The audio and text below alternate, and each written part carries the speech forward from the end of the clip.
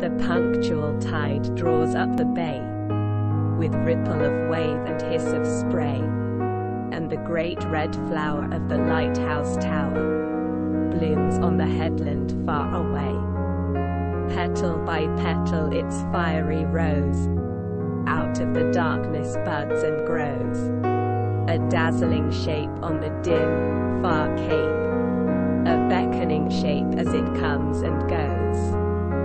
A moment of bloom, and then it dies on the windy cliff twixt the sea and skies.